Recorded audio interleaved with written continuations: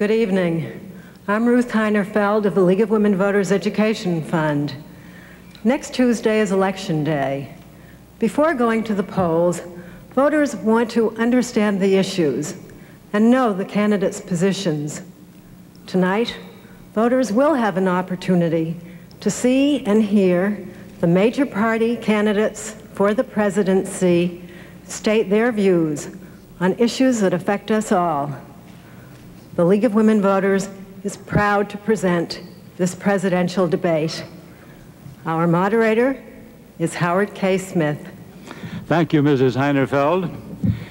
The League of Women Voters is pleased to welcome to the Cleveland, Ohio Convention Center Music Hall President Jimmy Carter, the Democratic Party's candidate for re-election to the presidency, and Governor Ronald Reagan of California, the Republican Party's candidate for the presidency. The candidates will debate questions on domestic, economic, foreign policy, and national security issues. The questions are going to be posed by a panel of distinguished journalists who are here with me. They are Marvin Stone, the editor of the U.S. News and World Report; Harry Ellis, national correspondent of the Christian Science Monitor; William Hilliard, assistant managing editor of the Portland Oregonian; Barbara Walters, correspondent, ABC News. The ground rules for this, as agreed by you gentlemen, are these. Each panelist down here will ask a question, the same question, to each of the two candidates. After the two candidates have answered, a panelist will ask follow-up questions to try to sharpen the answers. The candidates will then have an opportunity each to make a rebuttal. That will constitute the first half of the debate, and I will state the rules for the second half later on. Some other rules: the candidates are not permitted to bring prepared notes to the podium, but are permitted to make notes during the debate. If the candidates exceed the allotted time agreed on, I will reluctantly but certainly interrupt. We ask the convention center audience here to abide by one ground rule: please do not applaud or express approval or disapproval during the debate. Now, based on a toss of the coin, Governor Reagan will respond to the first question from Marvin Stone. Governor, as you're well aware, the question of war and peace has emerged as a central issue in this campaign. In the give and take of recent weeks, President Carter has been criticized for responding late to aggressive Soviet impulses, for insufficient buildup of our armed forces, and a paralysis in dealing with Afghanistan and Iran. You have been criticized for being all too quick to advocate the use of lots of muscle, military action, to deal with foreign crises. Specifically, what are the differences between the two of you on the uses of American military power? I don't know what the differences might be, because I don't know what Mr. Carter's policies are. I do know what he has said about mine. And I'm only here to tell you that I believe with all my heart that our first priority must be world peace, and that use of force is always and only a last resort when everything else has failed, and then only with regard to our national security. Now, I believe also that meeting this mission, this responsibility for preserving the peace, which I believe is a responsibility peculiar to our country, that we cannot shirk our responsibility as the leader of the free world, because we're the only one that can do it. And therefore the burden of maintaining the peace falls on us. And to maintain that peace requires strength. America has never gotten in a war because we were too strong. We can get into a war by letting events get out of hand, as they have in the last 3.5 years, under the foreign policies of this administration of Mr. Carter's, until we're faced each time with a crisis. And good management in preserving the peace requires that we control the events and try to intercept before they become a crisis. But I have seen 4 wars in my lifetime. I'm a father of sons. I have a grandson. I don't ever want to see another generation of young Americans bleed their lives into sandy beachheads in the Pacific, or rice paddies and jungles in Asia, or the muddy, bloody battlefields of of Europe. Mr. Stone, do you have a follow-up question for the governor? Yes, Governor, we've been hearing that the defense buildup that you would associate yourself with would cost tens of billions of dollars more than is now contemplated. And assuming that the American people are ready to bear this cost, they nevertheless keep asking the following question. How do you reconcile huge increases in military outlays with your promise of substantial tax cuts and of balancing the budget, which in this fiscal year, one that just ended, ran more than $60 billion in the red?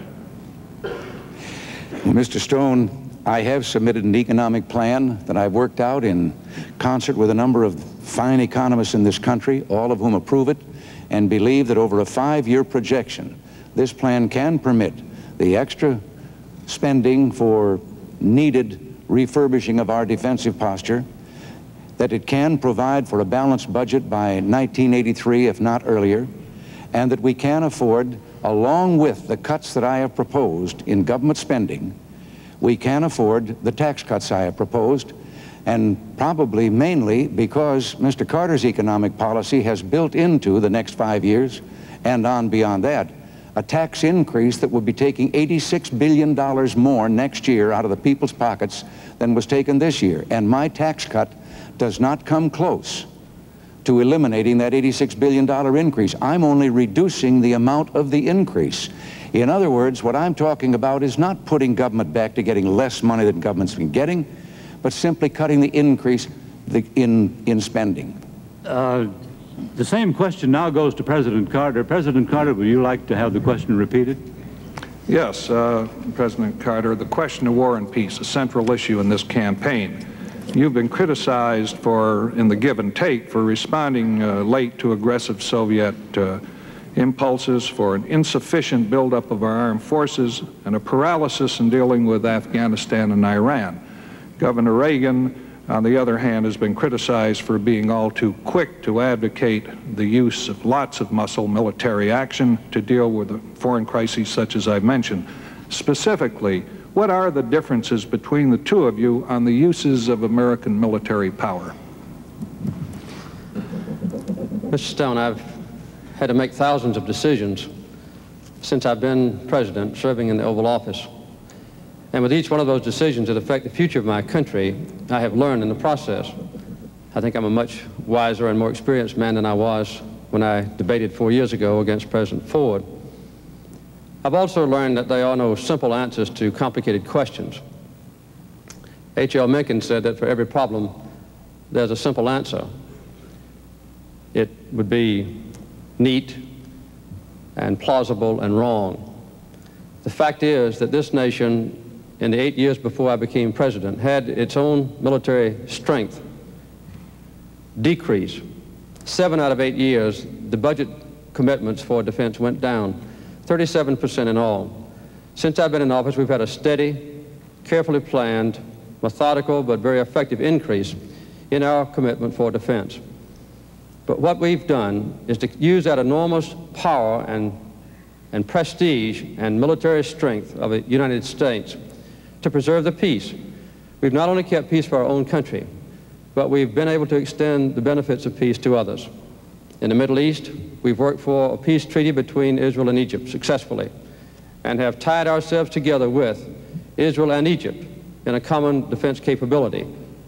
This is a very good step forward for our nation's security, and we'll continue to do as we've done in the past. I might also add that there are decisions that are made in the Oval Office by every president which are profound in nature. There are always troubled spots in the world, and how those troubled areas are addressed by a president alone in that Oval Office affects our nation directly. The involvement of the United States and also our American interest, that is a basic decision that has to be made so frequently by every president who serves. That's what I've tried to do successfully by keeping our country at peace. Mr. Stone, do you have a follow-up? Yes, I would like to be a little more specific on the use of military power, and let's talk about one area for a moment. Under what circumstances would you use military forces to deal with, for example, a shutoff of Persian oil Gulf? If that should occur, or to counter a Russian expansion beyond Afghanistan into either Iran or Pakistan. I ask this question in view of charges that we are woefully unprepared to project sustained, and I emphasize the word sustained, power in that part of the world.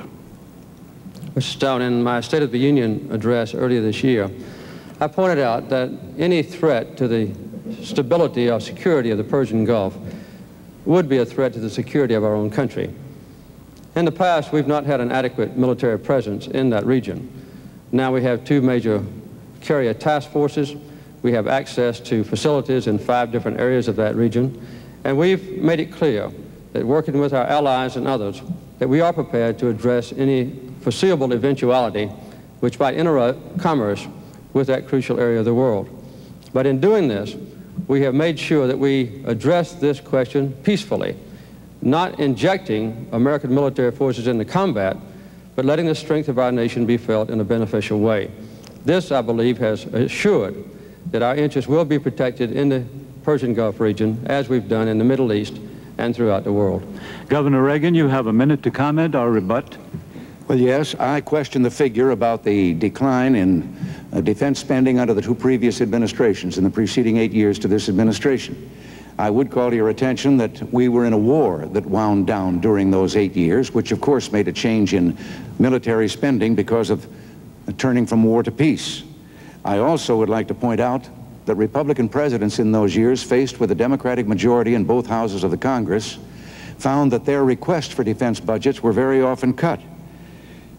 Now, Gerald Ford left a 5-year projected plan for a military buildup to restore our defenses, and President Carter's administration reduced that by 38%, cut 60 ships out of the Navy building program that had been proposed, and stopped the B-1, delayed the cruise missile, stopped the production line for the Minuteman missile, stopped the Tridents, or delayed the Tridents submarine, and now is planning a mobile military force that can be delivered to various spots in the world, which does make me question his assaults on whether I am the one that is quick to look for use of force. President Carter, you have the last word on this question. Well, there are various elements of defense. One is to control nuclear weapons, which I hope we'll get to later on, because that's the most important single issue in this campaign. Another one is how to address troubled areas of the world. I think habitually, Governor Reagan has advocated the injection of military forces into troubled areas, when I and my predecessors, both Democrats and Republicans, have advocated resolving those troubles and those difficult areas of the world peacefully, diplomatically, and through negotiation. In addition to that, the buildup of military forces is good for our country because we've got to have military strength in order to preserve the peace. But I'll always remember that the best weapons are the ones that are never fired in combat, and the best soldier is one who never has to lay his life down on the field of battle. Strength is imperative for peace, but the 2 must go hand in hand. Thank you, gentlemen. The next question is from Harry Ellis to President Carter. Mr. President, when you were elected in 1976, the Consumer Price Index stood at 4.8%. It now stands at more than 12%. Perhaps more significantly, the nation's broader underlying inflation rate has gone up from 7 to 9%. Now, a part of that was due to external factors beyond U.S. control, notably the more than doubling of oil prices by OPEC last year.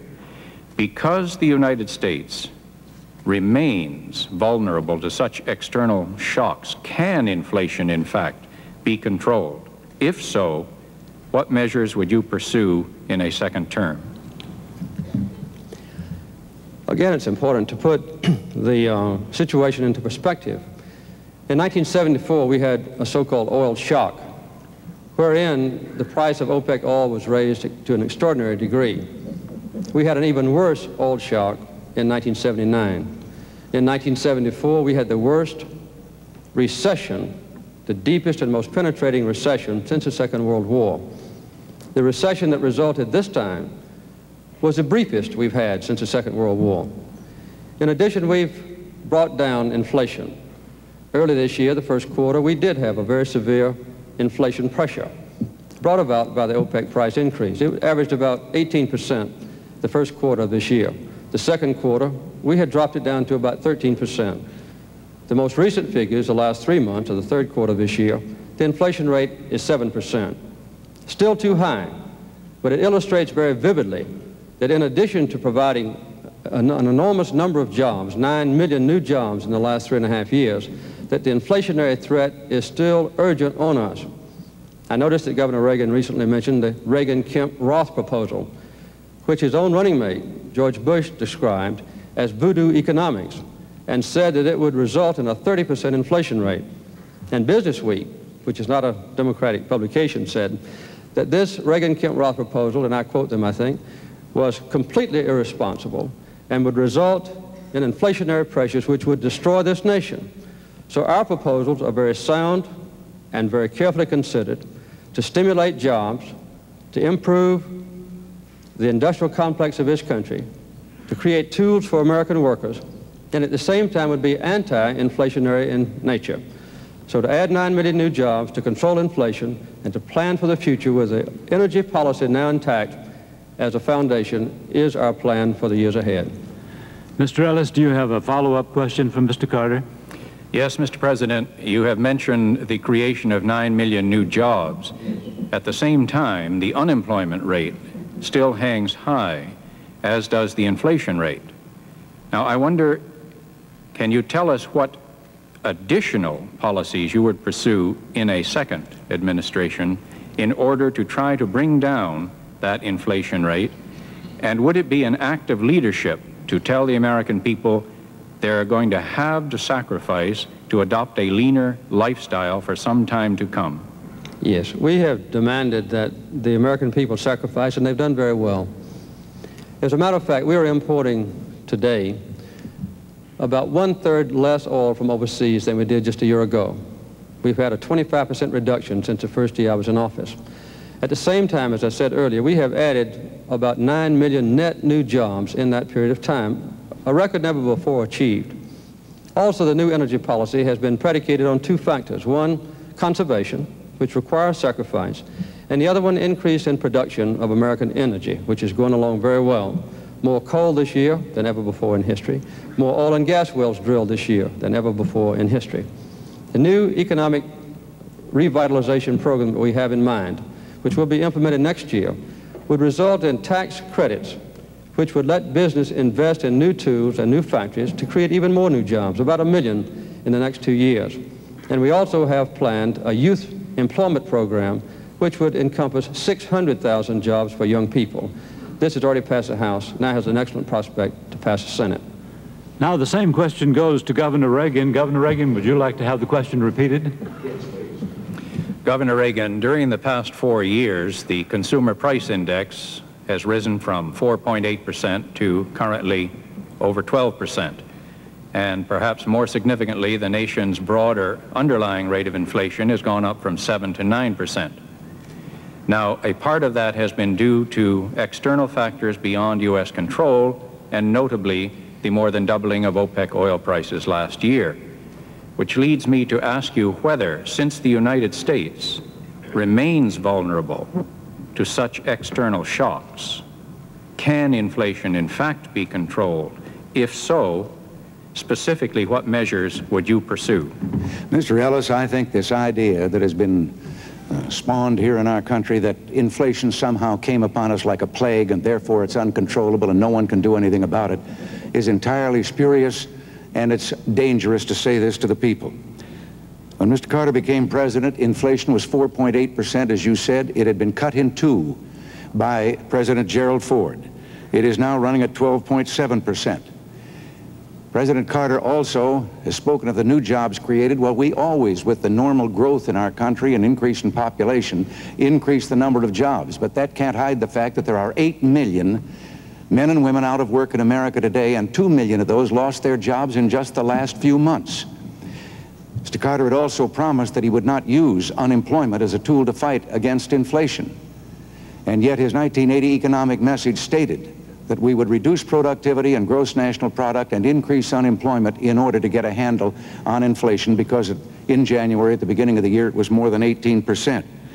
Since then, he has blamed to the people for inflation OPEC, He's blamed the Federal Reserve System.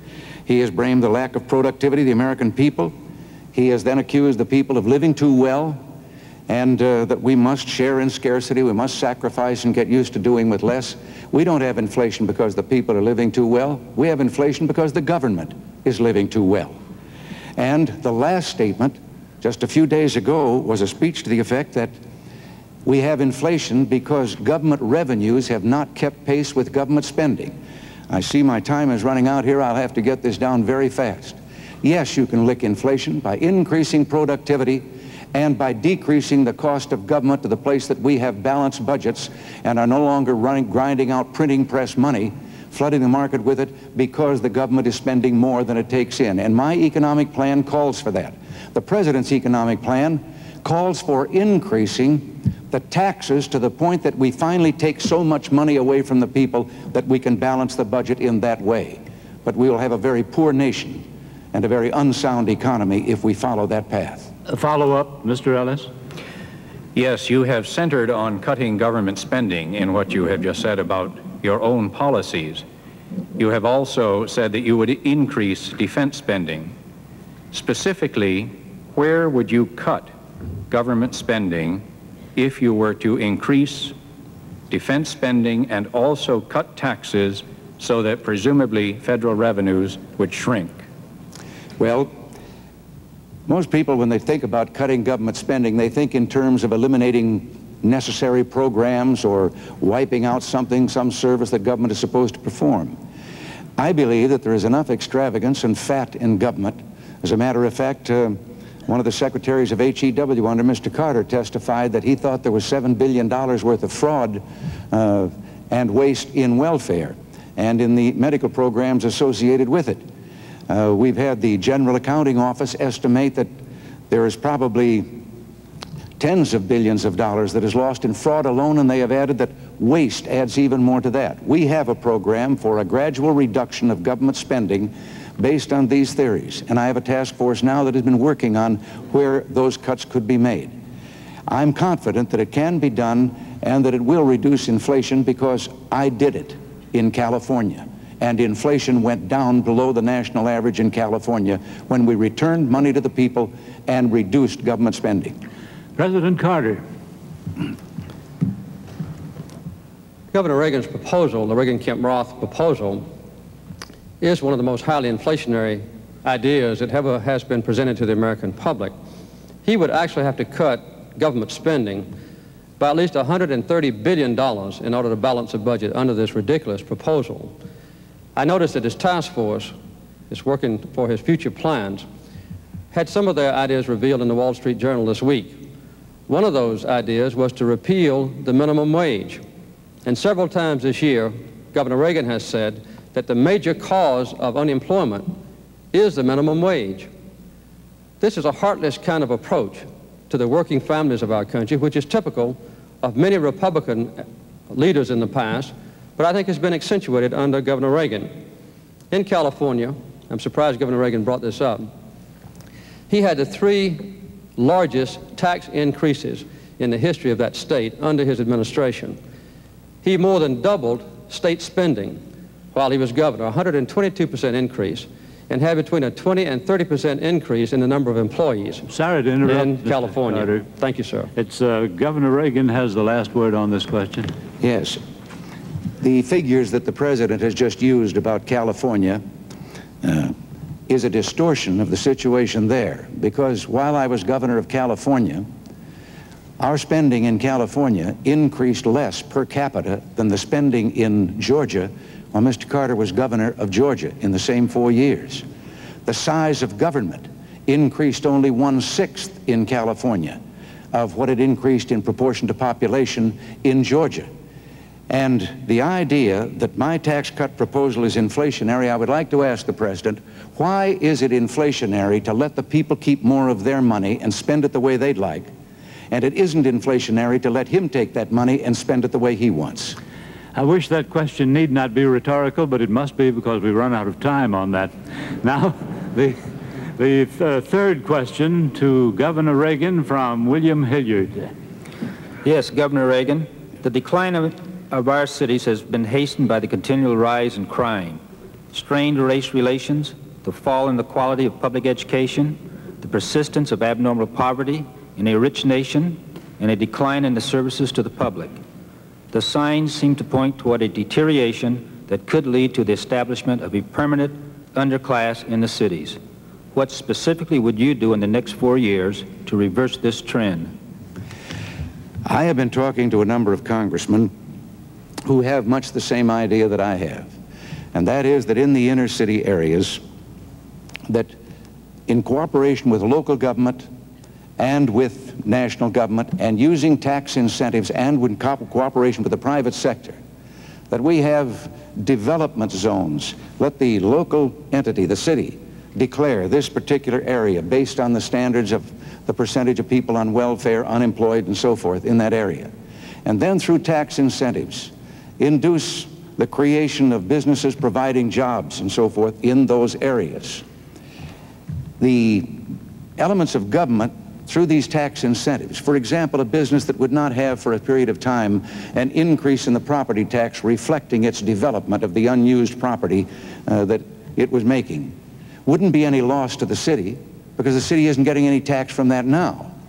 And there would simply be a delay, and on the other hand, many of the people that would then be given jobs are presently wards of the government, and it wouldn't hurt to give them a tax incentive because that wouldn't be costing government anything either. I think there are things to do in this regard. I stood in the South Bronx on the exact spot that President Carter stood on in 1977. You have to see it to believe it. It looks like a bombed out city. Great gaunt skeletons of buildings, windows smashed out, painted on one of them, unkept promises, on another despair. And this was the spot at which President Carter had promised that he was going to bring in a vast program to rebuild this department. There are this area, there are whole blocks of land that are left bare, just bulldozed down flat. And nothing has been done, and they are now charging to take tourists through there to see this terrible desolation. I talked to a man just briefly there who asked me one simple question: do I have reason to hope that I can someday take care of my family again? Nothing has been done. Follow-up, Mr. Hilliard? Yes, Governor Reagan. Blacks and other non-whites are increasing in numbers in our cities. Many of them feel that they are facing a hostility from whites that prevents them from joining the economic mainstream of our society. There is racial confrontation in the schools, on jobs, and in housing as non-whites seek to reap the benefits of a free society. What do you think is the nation's future as a multiracial society? I believe in it. I am eternally optimistic, and I happen to believe that we've made great progress from the days when I was young and when this country didn't even know it had a racial problem. I know those things can grow out of despair in an inner city, when there's hopelessness at home, lack of work and so forth. But I believe that all of us together, and I believe the presidency is what Teddy Roosevelt said it was. It's a bully pulpit.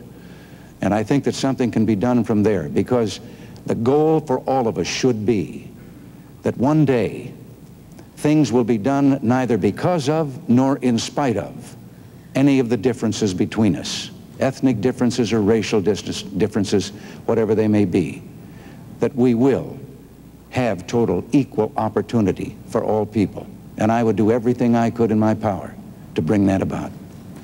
Mr. Hilliard, would you repeat your question for President Carter? President Carter, the decline of our cities has been hastened by the continual rise in crime, strained race relations, the fall in the quality of public education, the persistence of abnormal poverty in a rich nation, and a decline in services to the public. The signs seem to point toward a deterioration that could lead to the establishment of a permanent underclass in the cities. What specifically would you do in the next 4 years to reverse this trend? Thank you, Mr. Hilliard. When I was campaigning in 1976, everywhere I went, the mayors and local officials were in despair about the rapidly deteriorating central cities of our nation. We initiated a very fine urban renewal program, working with the mayors, the governors, and other interested officials.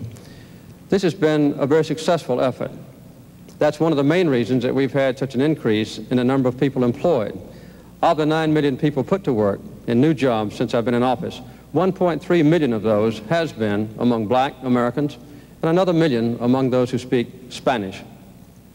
We're now planning to continue the revitalization program with increased commitments of rapid transit, mass transit. Under the windfall profits tax, we expect to spend about $43 billion in the next 10 years to rebuild the transportation systems of our country. We also are pursuing the housing programs. We've had a 73% increase in the allotment of federal funds for improved education. These are the kinds of efforts worked on a joint basis with community leaders, particularly in the minority areas of essential cities that had been deteriorating so rapidly in the past. It's very important to us that this be done with the full involvement of minority citizens. I've brought into the top levels of government, into the White House, into administrative offices of the executive branch, into the judicial system, highly qualified black and Spanish citizens and women who in the past had been excluded. I noticed that Governor Reagan said that when he was a younger man that there was no knowledge of a racial problem in this country. Those who suffered from discrimination because of race or sex certainly knew we had a racial problem. We have gone a long way toward correcting these problems, but we still have a long way to go. Follow-up question? Yes, President Carter, I'd like to repeat the same follow-up to you. Blacks and other non-whites are increasing in numbers in our cities. Many of them feel that they are facing a hostility from whites that prevents them from joining the economic mainstream of our society. There is racial confrontation in the schools, on jobs, and in housing as non-whites seek to reap the benefits of a free society.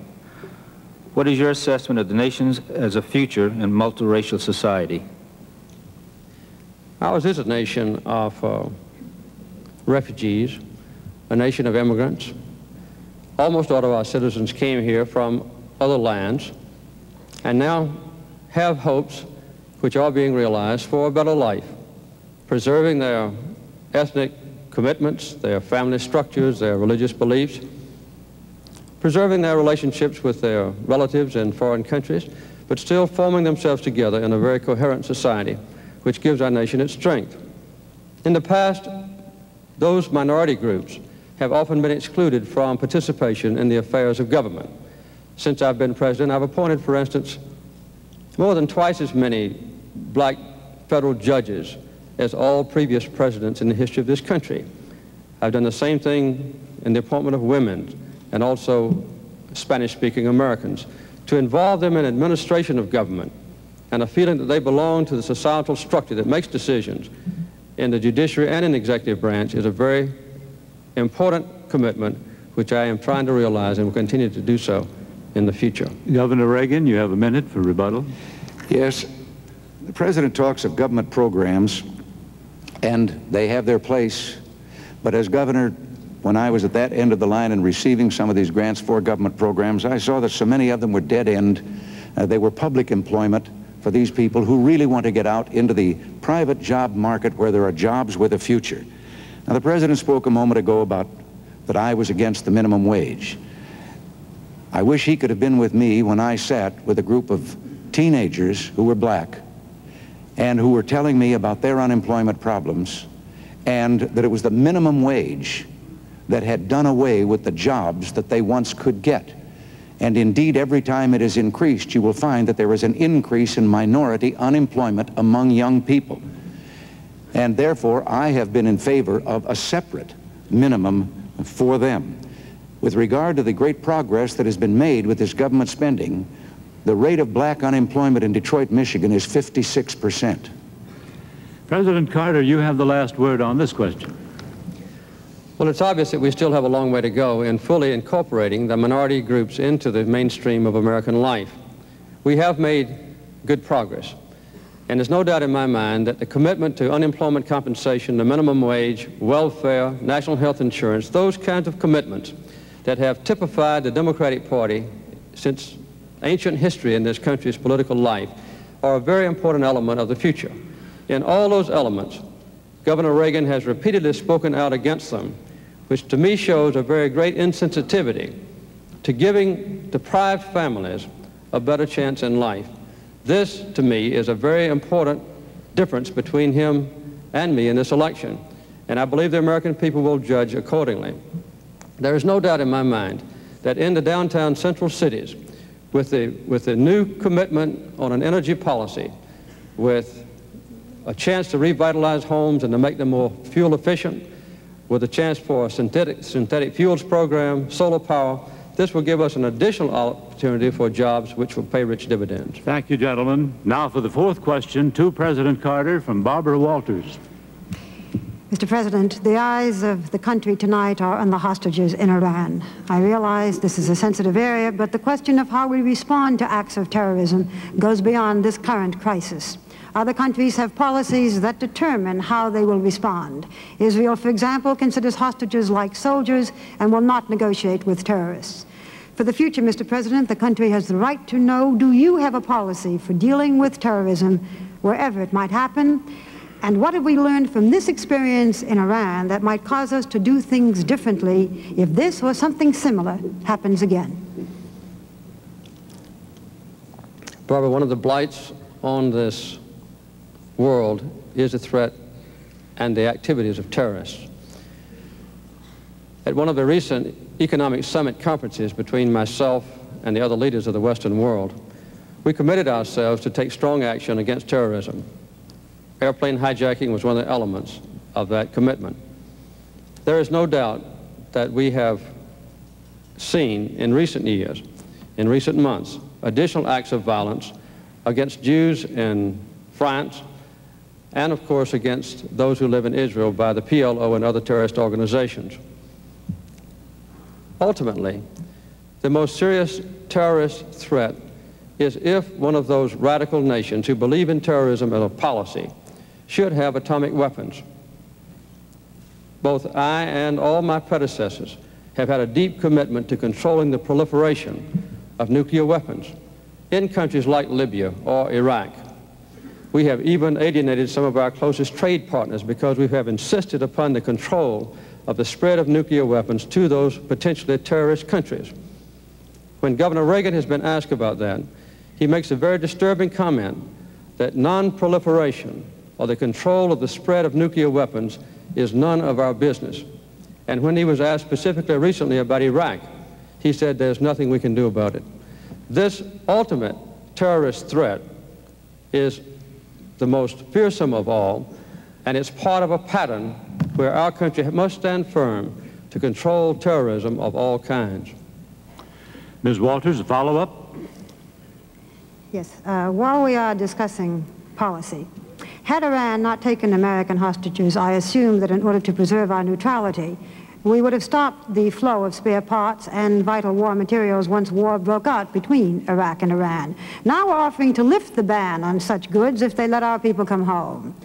Doesn't this reward terrorism, compromise our neutrality, and possibly antagonize nations now friendly to us in the Middle East? We will maintain our position of neutrality in the Iran and Iraq war. We have no plans to sell additional material or goods to Iran that might be of a warlike nature. When I made my decision to stop all trade with Iran as a result of the taking of our hostages, I announced then and have consistently maintained since then that if the hostages are released safely, that we would make delivery on those items which Iran owns, which they have bought and paid for. Also, that the frozen Iranian assets would be released. That's been a consistent policy, one I intend to carry out. Would you repeat the question now for Governor Reagan, please, Ms. Walters? Yes. Governor, the eyes of the country tonight remain on the hostages in Iran, but the question of how we respond to acts of terrorism goes beyond this current crisis. There are other countries that have policies that determine how they will respond. Israel, for example, considers hostages like soldiers and will not negotiate with terrorists. For the future, the country has the right to know, do you have a policy for dealing with terrorism wherever it might happen? And what have we learned from this experience in Iran that might cause us to do things differently if this or something similar should happen again? Well, Barbara, you've asked that question twice. I think you ought to have at least one answer to it. I have been accused of lately of having a secret plan with regard to the hostages. Now, this comes from an answer that I've made at least 50 times during this campaign to the press, which is that the question would be, have you any ideas of what you would do if you were there? And I've said, well, yes. And I think that anyone that's seeking this position, as well as other people probably, have thought to themselves, what about this, what about that? These are just ideas of what I would think of if I were in that position and had access to the information in which I would know all the options that were open to me. I have never answered the question, however, second, the one that says, well, tell me, what are some of those ideas? First of all, I would be fearful that I might say something that was presently underway or in negotiations and thus expose it and endanger the hostages. And sometimes I think some of my ideas might involve quiet diplomacy where you don't say in advance or say to anyone what it is you're thinking of doing. Your question is difficult to answer because in the situation right now, no one wants to say anything that would inadvertently delay in any way the return of those hostages if there is a chance that they're coming home soon, or that might cause them harm. What I do think should be done, once they are safely here with their families and that tragedy is over, and we've endured this humiliation for just lacking 1 week of a year now, then I think it is time for us to have a complete investigation as to the diplomatic efforts that were made in the beginning, why they have been there so long, and when they come home, what did we have to do in order to bring that about? What arrangements were made? And I would suggest that Congress should hold such an investigation. In the meantime, I'm going to continue praying that they'll come home. Follow-up question. Well, I would like to say that neither candidate answered specifically the question of a specific policy for dealing with terrorism, but I will ask Governor Reagan a different follow-up question. You've had suggested that there would be no Iranian crisis had you been president, because we would have given firmer support to the Shah. But Iran is a country of 37 million people who are resisting a government they regarded as dictatorial. My question is not whether the Shah's regime was preferable to the Ayatollahs, but whether the United States has the power or the right to try to determine what form of government any country will have, and do we back unpopular regimes whose major merit is that they are friendly to the United States? The degree of unpopularity of a regime, when the choice is total authoritarianism, totalitarianism, I should say, in the alternative government, makes one wonder whether you are being helpful to the people. And we've been guilty of that. Because someone didn't meet exactly our standards of human rights, even though they were an ally of ours, instead of trying patiently to persuade them to change their ways, we have, in a number of instances, aided a revolutionary overthrow which results in complete totalitarianism instead for those people. And I think that this is a kind of a hypocritical policy when at the same time we're maintaining a détente with the one nation in the world where there are no human rights at all, the Soviet Union. Now, there was a second phase in the Iranian affair in which we had something to do with that.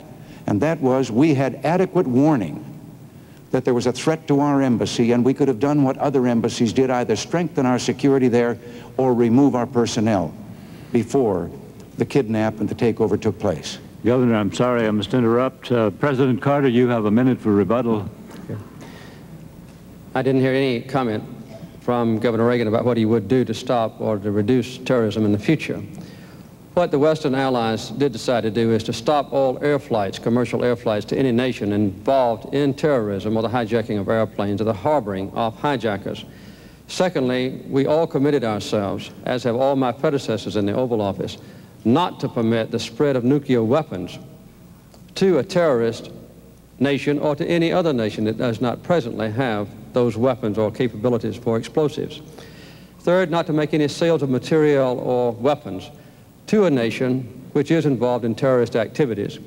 And lastly, not to deal with the PLO until and unless the PLO recognizes Israel's right to exist and recognizes UN Resolution 242 as a basis for Middle East peace. These are a few of the things to which our nation is committed, and we will continue with these commitments. Governor Reagan, you have the last word on that question. Yes, I have no quarrel whatsoever with the things that have been done, because I believe it is high time that the civilized countries of the world made it plain that there is no room worldwide for terrorism. There will be no negotiation with terrorists of any kind. And while I have a last word here, I would like to correct a misstatement of fact by the President.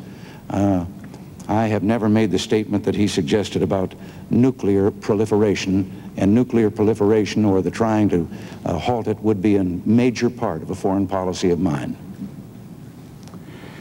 Thank you, gentlemen. That is the first half of the debate. Now the rules for the second half, quite simple. They're only complicated when I explain them.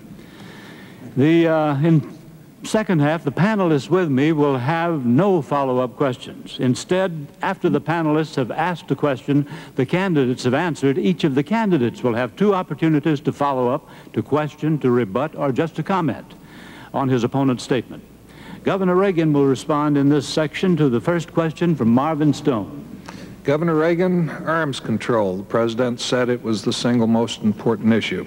Both of you have expressed the desire to end the nuclear arms race with Russia, but by methods that are vastly different. You suggest that we scrap the SALT II treaty already negotiated and intensify the buildup of American power to induce the Soviets to sign a new treaty, one more favorable to us. Yes.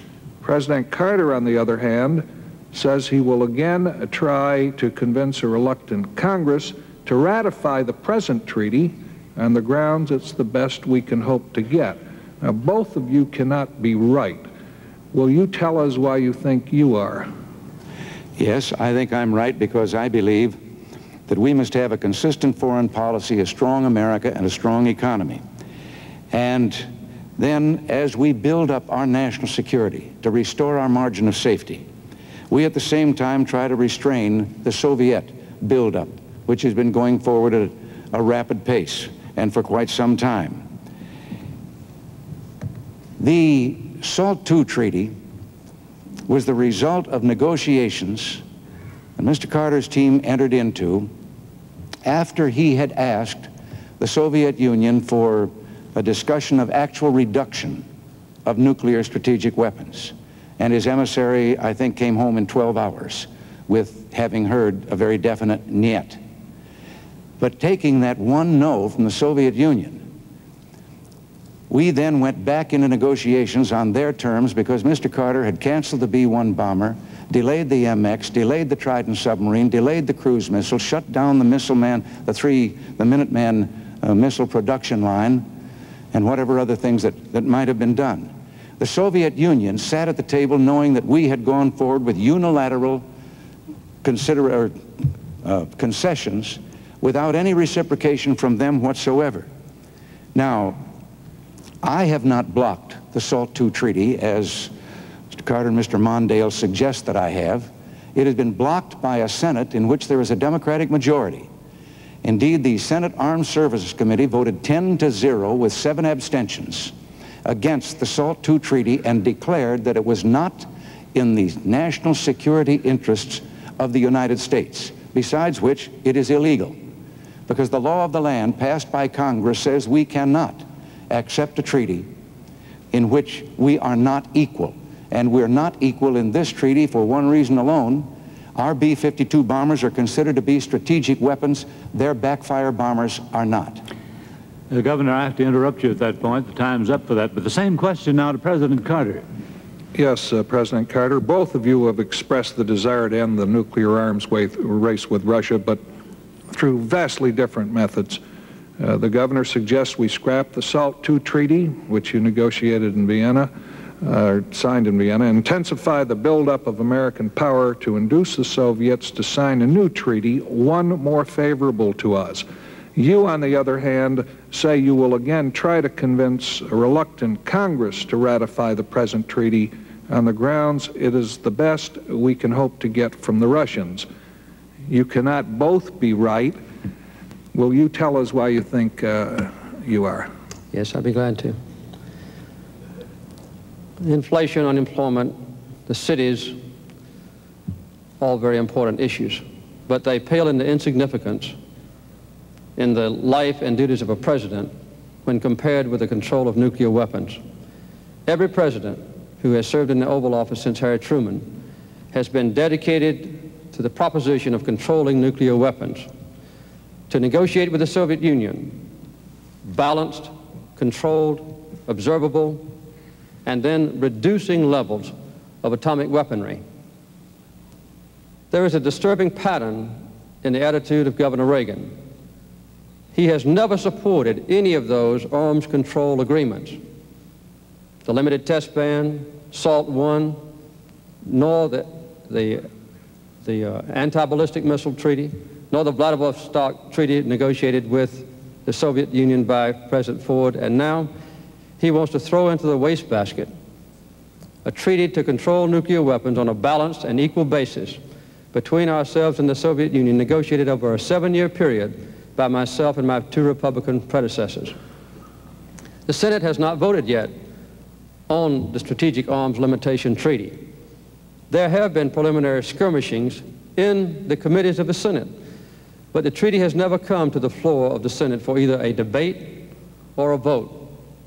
It's understandable that a senator in the preliminary debates can make an irresponsible statement, or maybe an ill-advised statement. You've got 99 other senators to correct that mistake, if it is a mistake. But when a man who hopes to be president says, take this treaty, discard it, do not vote, do not debate, do not explore the issues, do not finally capitalize on this long negotiation, that is a very dangerous and disturbing thing. Governor Reagan, you have an opportunity to rebut that. Yes, I'd like to respond very much. First of all, the Soviet Union, if I have been critical of some of the previous agreements, it's because we've been out-negotiated for quite a long time. And they have managed, in spite of all of our attempts at arms limitation, to go forward with the biggest military buildup in the history of man. Now, to suggest that because 2 Republican presidents tried to pass the SALT treaty, that puts them on its side, I would like to say that President Ford, who was within 90% of a treaty that we could be in agreement with when he left office, is emphatically against this SALT treaty. I would like to point out also that senators like Henry Jackson and Hollings of South Carolina, they are taking the lead in the fight against this particular treaty. I am not talking of scrapping. I am talking of taking the treaty back and going back into negotiations, and I would say to the Soviet Union, we will sit and negotiate with you as long as it takes to have not only legitimate arms limitation, but to have a reduction of these nuclear weapons to the point that neither one of us represents a threat to the other. That is hardly throwing away a treaty and being opposed to arms limitation. President Carter? Yes. Governor Reagan is making some very misleading and disturbing statements. He not only advocates the scrapping of his treaty, and I don't know that these men that he quotes are against the treaty in its final form, but he also advocates the possibility, he said it's been a missing element, of playing a trump card against the Soviet Union of a nuclear arms race and insisting upon nuclear superiority by our own nation as a predication for negotiation in the future with the Soviet Union. If President Brezhnev said, we will scrap this treaty, negotiated under 3 American presidents over a 7-year period of time, we insist upon nuclear superiority as a basis for future negotiations, and we believe that the launching of a nuclear arms race is a good basis for future negotiations, it's obvious that I, as president, and all Americans would reject such a proposition. This would mean the resumption of a very dangerous nuclear arms race. It would be very disturbing to American people.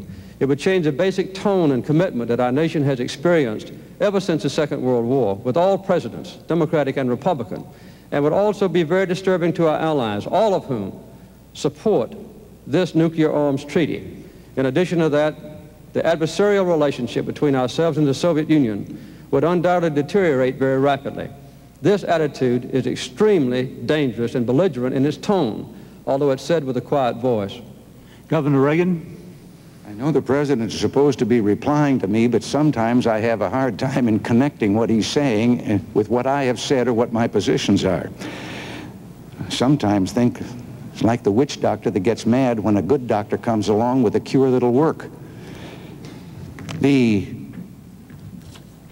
My point I have made already, Mr. President, with regard to negotiating, it does not call for nuclear superiority on the part of the United States. It calls for a mutual reduction of these weapons, as I say, to the point that neither of us can represent a threat to the other. And to suggest that the SALT II treaty that your negotiators negotiated was just a continuation and based on all of the preceding efforts by two previous presidents is just not true. It was a new negotiation because, as I say, President Ford was within about 10% of having a solution that could be acceptable. And I think our allies would be very happy to go along with a fair and verifiable SALT agreement. President Carter, you have the last word on this question. I think to close out this discussion, it would be better to put into perspective what we're talking about. I had a discussion with my daughter Amy the other day before I came here to ask her what the most important issue was. She said she thought nuclear weaponry. And the control of nuclear arms. This is a formidable force. Some of these weapons have 10 megatons of explosion. If you put 50 tons of TNT in each one of railroad cars, you would have a carload of TNT, a trainload of TNT stretching across this nation. That's one major war explosion in a warhead. We have thousands, equivalent of megaton or million tons of TNT warheads. The control of these weapons is the single major responsibility of a president. And to cast down this commitment of all presidents because of some slight technicalities that can be corrected is a very dangerous approach. We have to go to another question now from Harry Ellis to President Carter. Mr. President, as you have said, Americans, through conservation, are importing much less oil today than we were even a year ago. Yet, U.S. dependence on Arab oil as a percentage of total imports is today much higher than it was at the time of the 1973 Arab oil embargo. And for some time to come, the loss of substantial amounts of Arab oil could plunge the U.S. into depression. Now, this means that a bridge must be built out of this dependence. Can the United States develop synthetic fuels and other alternative energy sources without damage to the environment, and will this process mean steadily higher fuel bills for American families? I don't think there's any doubt that in the future, the cost of oil is going to go up. What I've had as a basic commitment since I've been as president is to reduce our dependence on foreign oil. It can only be done in two ways. One, to conserve energy, to stop the waste of energy, and secondly, to produce more American energy. We've been very successful in both cases. We've now reduced the importing of foreign oil in the last year alone by 1/3. We imported today 2 million barrels of oil less than we did the same day just a year ago. This commitment has been opening up a very bright vista for our nation in the future, because with the windfall profits tax as a base, we now have an opportunity to use American technology and American ability and American natural resources to expand rapidly the production of synthetic fuels, yes. To expand rapidly the production of solar energy, yes. And also to produce the conventional kinds of American energy. We will drill more oil and gas wells this year than any year in history. We'll produce more coal this year than any year in history. We are exporting more coal this year than any year in history. And we have an opportunity now, with improved transportation systems, improved loading facilities in our ports, to see a very good opportunity on the world international market to replace OPEC oil with American coal as a basic energy source. This exciting future will not only give us more energy security, but will also open up vast opportunities for Americans to live a better life and to have millions of new jobs associated with this new and very dynamic industry now in prospect because of the new energy policy that we've put into effect. Would you repeat the question now for Governor Reagan? Governor Reagan, Americans, through conservation, are importing much less oil today than we were even a year ago. And yet, U.S. reliance on Arab oil as a percentage of total imports is much higher today than it was during the 1973 Arab oil embargo. And the substantial loss of Arab oil could plunge the United States into depression. The question is whether the development of alternative energy sources in order to reduce this dependence can be done without damaging the environment, and will it mean for American families steadily higher fuel bills?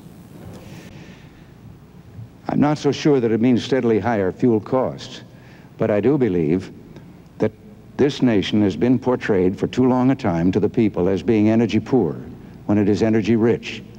The coal that the President mentioned, yes, we have it, and yet 1/8 of our total coal resources is not being utilized at all right now. The mines are closed down. There are 22,000 miners out of work. Most of this is due to regulations which either interfere with the mining of it or prevent the burning of it. With our modern technology, yes, we can burn our coal within the limits of the Clean Air Act. I think as technology improves, we'll be able to do even better with that. The other thing is that we have only leased out and begun to explore 2% of our outer continental shelf for oil, where it is believed by everyone familiar with that fuel and that source of energy that there are vast supplies yet to be found. Our government has, in the last year or so, taken out of multiple use millions of acres of public lands that once were, while they were public lands, subject to multiple use exploration for minerals and so forth. It is believed that probably 70% of the potential oil in the United States is probably hidden in those lands, and no one is allowed to even go and explore to find out if it is there. This is particularly true of the recent efforts to shut down part of Alaska. Nuclear power, there were 36 power plants planned in this country. And let me add the word safety. It must be done with the utmost of safety. But 32 of those have given up and canceled their plans to build, and again, because government regulations and permits and so forth make it take more than twice as long to build a nuclear plant in the United States as it does to build one in Japan or in Western Europe. We have the sources here. We are energy rich, and coal is one of the great potentials we have. President Carter, your comment? Yes, sir. To repeat myself, we have this year the opportunity, which we'll realize, to produce 800 million tons of coal, an unequaled record in the history of our country. Governor Reagan says that this is not a good achievement, and he blames restraints on coal production on regulations that affect the life and the health and safety of miners, and also regulations that protect the purity of our air and the quality of our water and our land. We cannot cast aside those regulations. We have a chance in the next 15 years, insisting upon the health and safety of workers in the mines, and also preserving the same high air and water pollution standards to triple the amount of coal we produce. Governor Reagan's approach to our energy policy, which has already proven its effectiveness, is to repeal or to change substantially the windfall profits tax, to return a major portion of $227 billion back to the oil companies, to do away with the Department of Energy, to short-circuit our synthetic fuels program, to put a minimal emphasis on solar power, to emphasize strongly nuclear power plants as a major source of energy in the future. He wants to put all our eggs in one basket and give that basket to the major oil companies. Governor Reagan. That is a misstatement, of course, of my position. I just happen to believe that free enterprise can do a better job of producing the things that people need than government can. The Department of Energy has a multi-billion-dollar budget in excess of $10 billion. It hasn't produced a quart of oil or a lump of coal or anything else in the line of energy.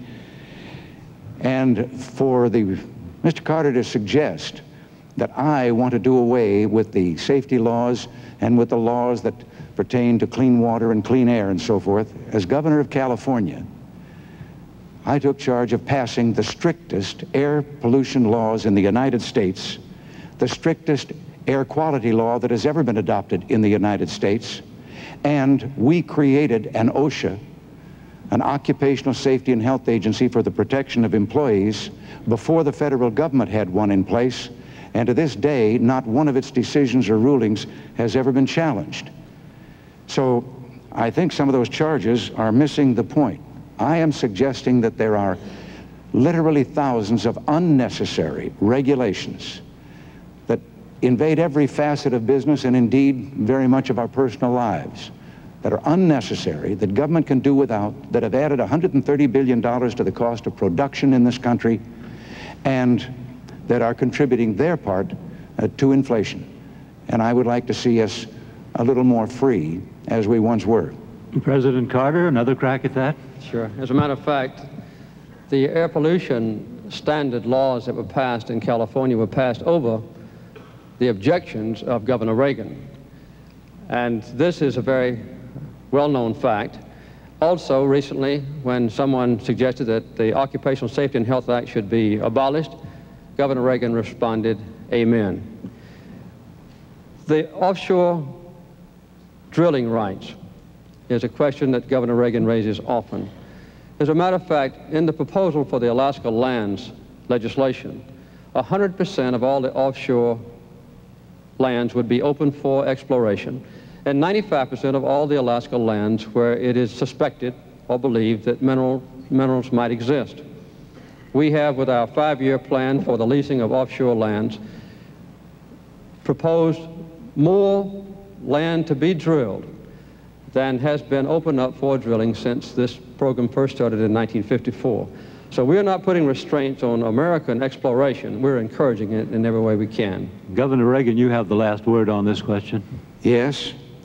If it is a well-known fact that I opposed air pollution laws in California, the only thing I can possibly think of is that the President must be suggesting the law that the federal government tried to impose on the state of California, not a law, regulations, that would have made it impossible to drive an automobile within the city limits of any California city, or have a place to put it if you did drive it against their regulations. It would have destroyed the economy of California.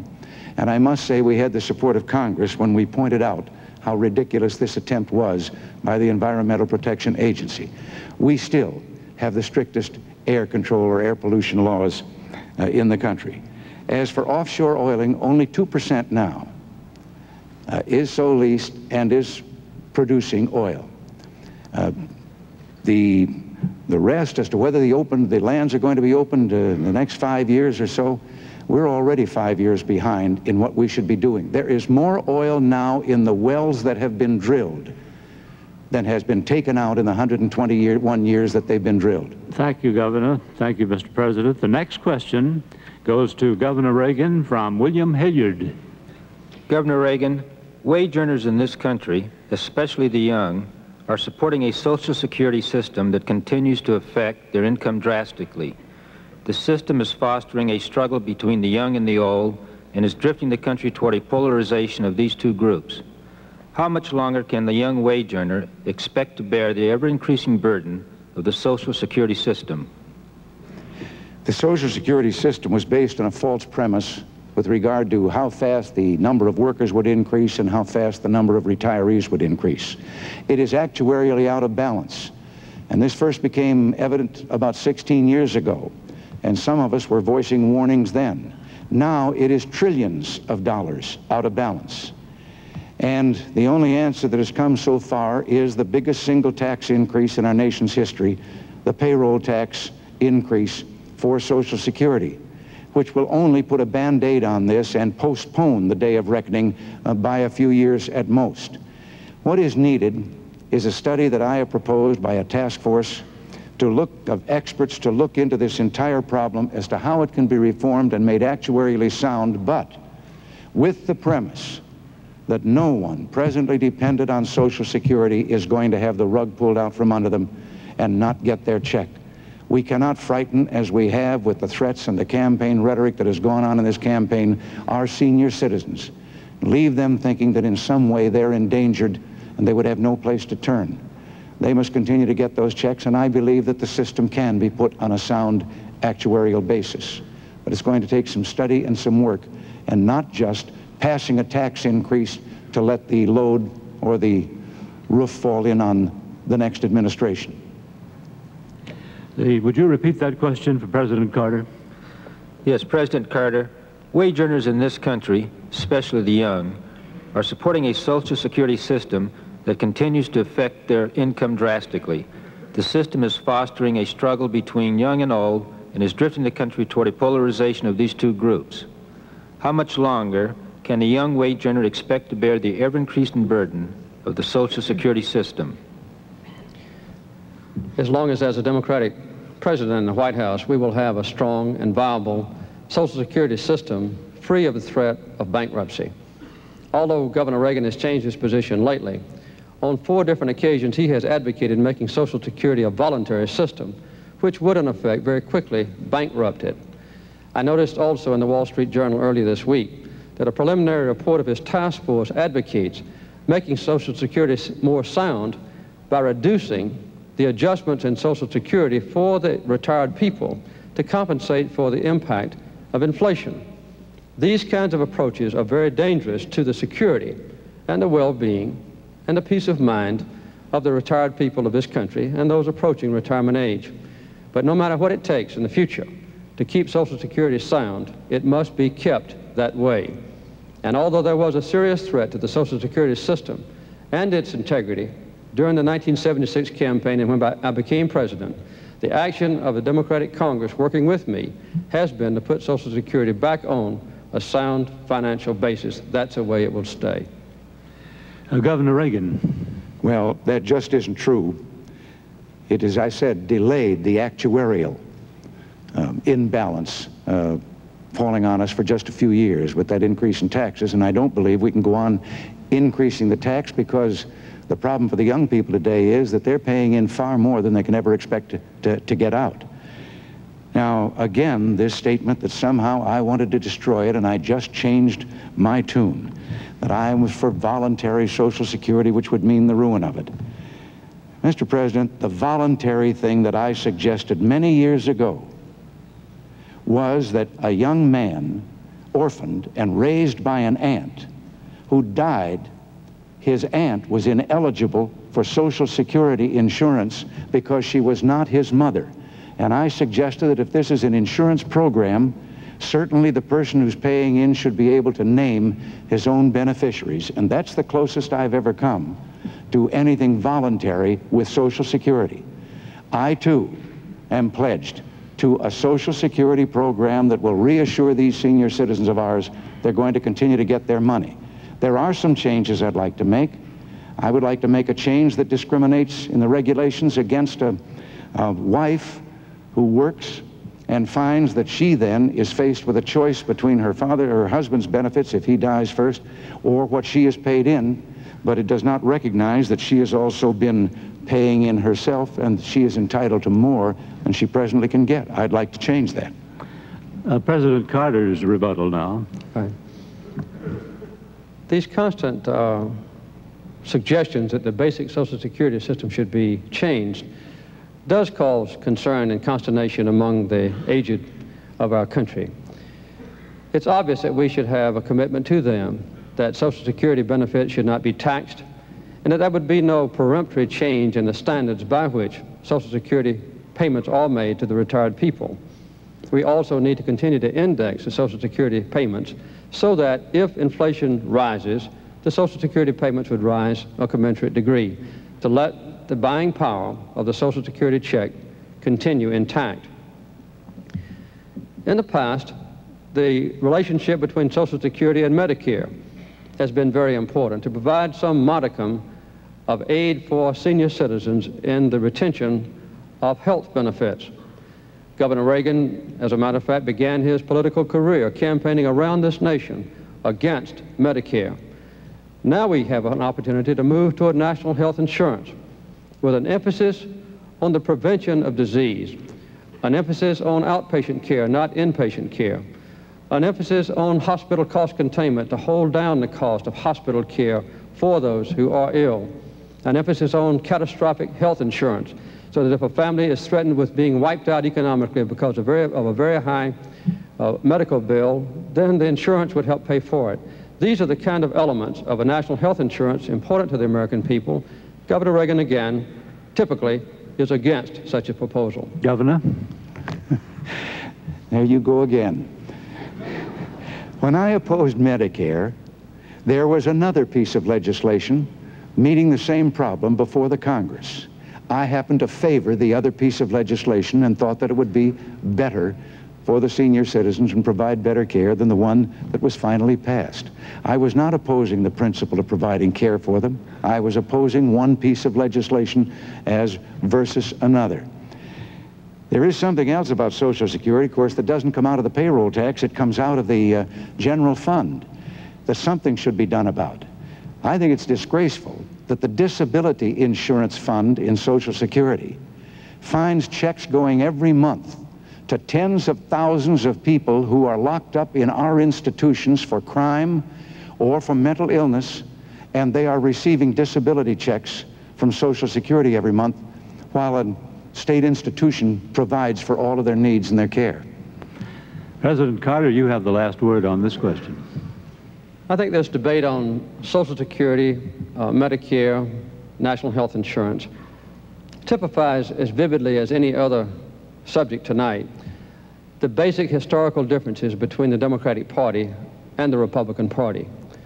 The allusions to basic changes in the minimum wage is another, and the deleterious comments that Governor Reagan has made about unemployment compensation.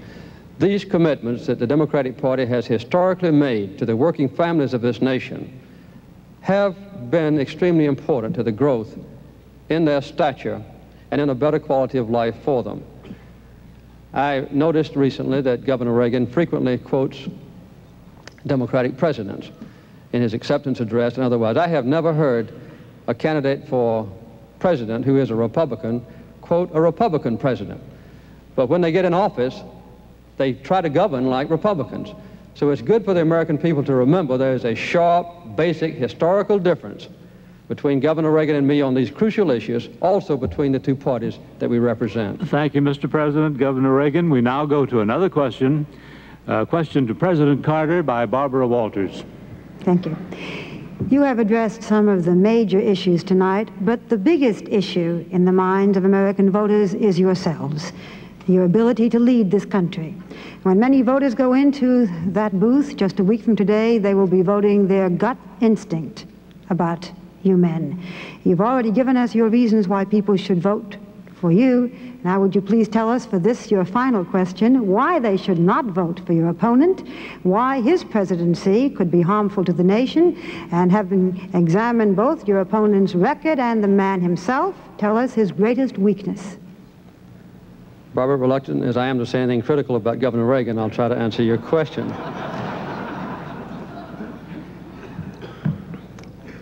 First of all is the historical perspective that I've just described. This is a contest between a Democrat and the mainstream of my party, as exemplified by the actions that I've taken in the Oval Office the last 4 years, as contrasted with Governor Reagan, who in most cases does typify his party, but in some cases there is a radical departure by him from the heritage of Eisenhower and others. The most important crucial difference in this election campaign, in my judgment, is the approach to the control of nuclear weaponry and the inclination to control or not to control the spread of atomic weapons to other nations that don't presently have it, particularly the terrorist nations. The inclination that Governor Reagan has exemplified in many troubled times since he's been running for president, I think since 1968, to inject American military forces in places like North Korea, to put a blockade around Cuba this year, or in some instances to project American forces into a fishing dispute against the small nation of Ecuador on the west coast of South America. This is typical of his long-standing inclination on the use of American power, not to resolve disputes diplomatically and peacefully, but to show that the exercise of military power is best proven by the actual use of it. Obviously, no president wants war. And I certainly do not believe that Governor Reagan, if he were president, would want war. But a president in the Oval Office has to make a judgment on almost a daily basis about how to exercise the enormous power of our country for peace through diplomacy, or in a careless way, in a belligerent attitude, which has exemplified his attitudes in the past. Barbara, would you repeat the question for Governor Reagan? Yes, thank you. Realizing that you may be equally reluctant to speak ill of your opponent, may I ask why people should not vote for your opponent, why his presidency could be harmful to the nation, and having examined both your opponent's record and the man himself, could you tell us his greatest weakness? Well, Barbara, I believe that there is a fundamental difference, and I think it has been evident in most of the answers that Mr. Carter has given tonight, that he seeks the solution to anything as another opportunity for a federal government program. I happen to believe that the federal government has usurped powers and autonomy and authority that belongs back at the state and local level. It has imposed on the individual freedoms of the people, and that there are more of these things that could be solved by the people themselves if they were given a chance, or by the levels of government that were closer to them. Now, as to why I should be and he shouldn't be, when he was a candidate in 1976, President Carter invented a thing he called the misery index. He added the rate of unemployment and the rate of inflation, and it came at that time to 12.5 under President Ford. And he said that no man with that size misery index had a right to seek re-election to the presidency. Today, by his own decision, the misery index is in excess of 20%. And I think this must suggest something. But when I have quoted a Democrat president, as the president says, I was a Democrat. I said many foolish things back in those days. But the president that I quoted had made a promise, a Democrat promise, and I quoted him because it was never kept. And today you would find that that promise is at the very heart of what republicanism represents in this country today. And that's why I believe there are going to be millions of Democrats that are going to vote with us this time around, because they too want that promise kept. It was a promise for less government and less taxes and more freedom for the people. President Carter. Yes. I mentioned the radical departure of Governor Reagan from the principles or ideals or historical perspective of his own party. I don't think this can be better illustrated than in the case with guaranteeing women equal rights under the Constitution of our nation. For 40 years, the Republican Party platforms called for guaranteeing women equal rights with a constitutional amendment. 6 predecessors of mine who served in the Oval Office called for this guarantee of women's rights. Governor Reagan and the new Republican Party has departed from this commitment, a very severe blow to the opportunity for women finally to correct discrimination under which they have suffered. When a man and a woman do the same amount of work, a man gets paid $1, a woman only gets paid 59 cents. And the Equal Rights Amendment only says that equality of rights shall not be abridged for women by the federal government or by the state governments. That's all it says. A simple guarantee of equality of opportunity, which typifies the Democratic Party and which is a very important commitment of mine, as contrasted with Governor Reagan's radical departure from the long-standing policies of his own party. Governor Reagan. Yes.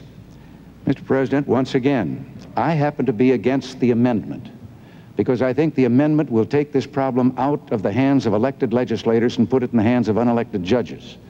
I am for equal rights, and while you have been in office for 4 years and not one single state, and most of them have a majority of Democratic legislators, has added to the ratification or voted to ratify the Equal Rights Amendment, while I was governor more than 8 years ago, I found 14 separate instances where women were discriminated against in the body of California law, and I had passed and signed into law 14 statutes that eliminated those discriminations.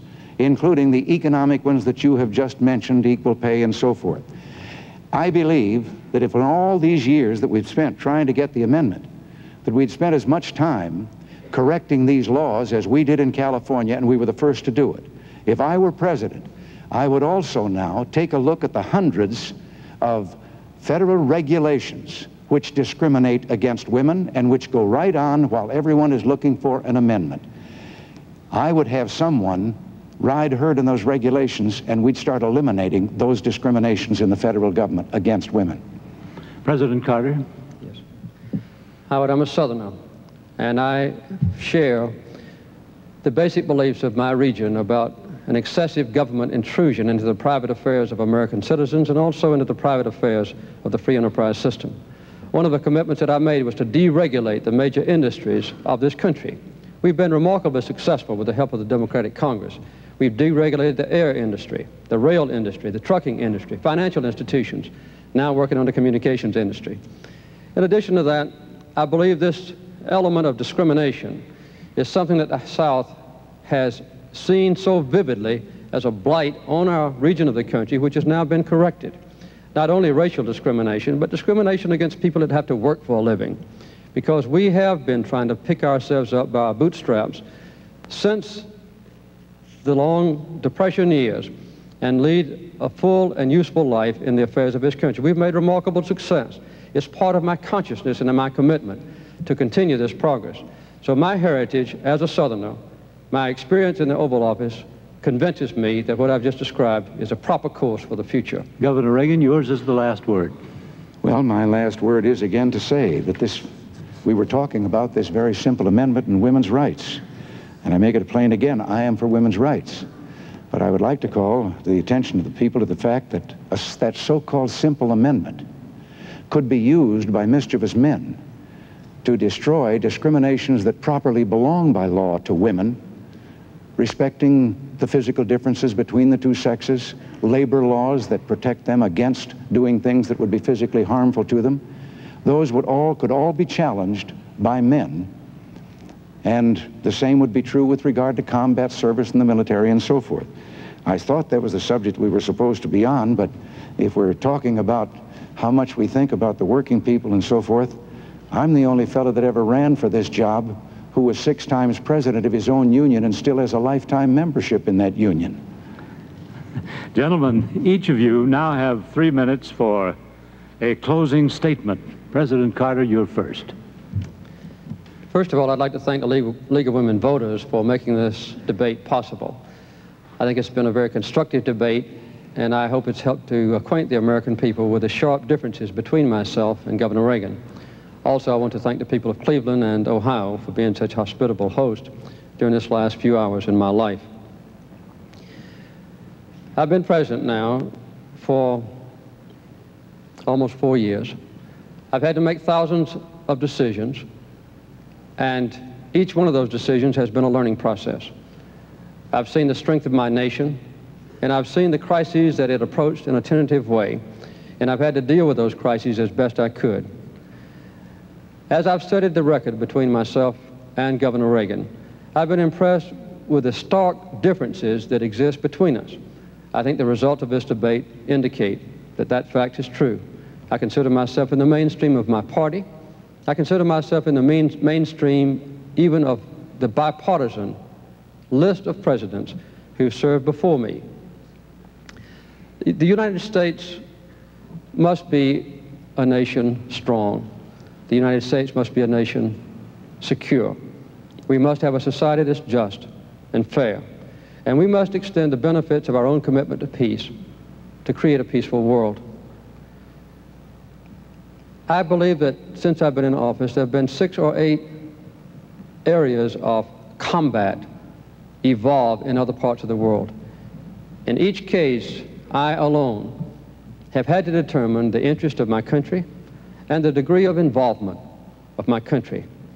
I've done that with moderation, with care, with thoughtfulness, sometimes consulting experts, but I've learned in this last 3.5 years that when an issue is extremely difficult, when the call is very close, the chances are the experts will be divided almost 50-50.